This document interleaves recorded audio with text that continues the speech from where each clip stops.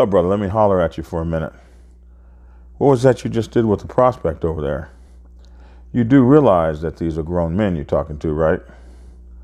I've been noticing since you put that officer's patch on, you've been prancing around this place like the king who wore no clothes.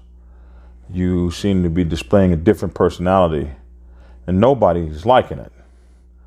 Now, let me tell you what I expect out of officers. I expect that an officer will set the standard. That's what officers do in this motorcycle club.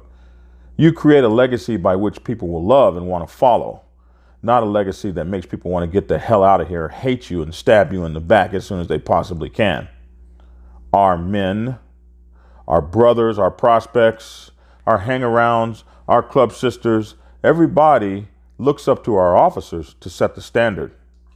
In fact, when I was national, I never, ever stopped working.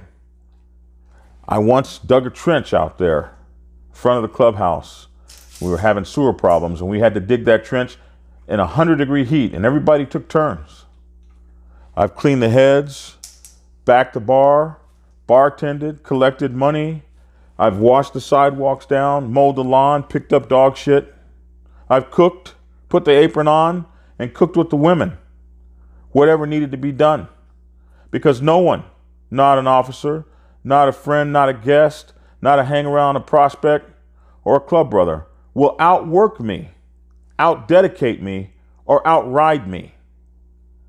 Now, I'm expecting that kind of behavior for you. And if you want to keep that patch, you'll get your shit together. Capiche? Now, pretty please, with sugar on top, brother. Get over there and clean up that damn mess you made. And then go do something great for the club.